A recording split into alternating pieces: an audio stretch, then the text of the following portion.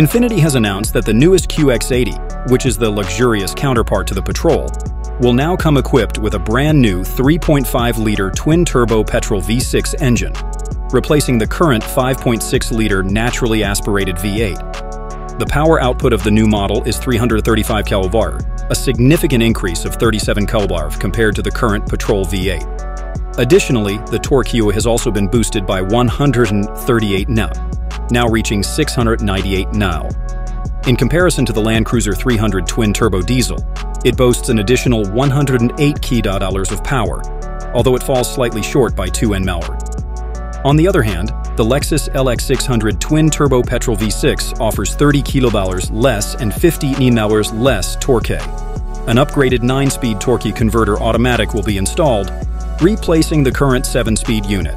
The wider gear ratio of the new transmission will enhance acceleration and fuel efficiency, resulting in more responsive performance.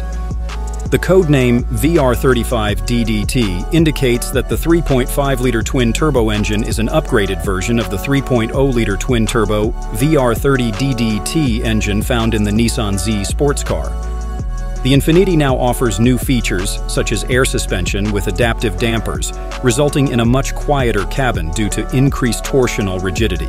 Teased by the Infiniti QX monograph concept unveiled in mid-2023, the upcoming Infiniti QX80 will provide us with a detailed glimpse of the anticipated Y63 Nissan Petrol, set to arrive in Australia by 2025. Both vehicles will have some similarities in their design.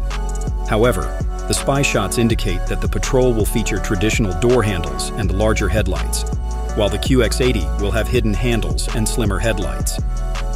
A production-ready Petrol prototype shown to US dealers had a striking resemblance to the Range Rover, featuring a more robust aesthetic with updated headlights and taillights.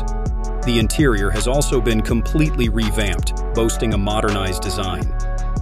The 2025 Infiniti QX80 is set to make its debut on March 21st, Australian time, just before the New York Auto Show.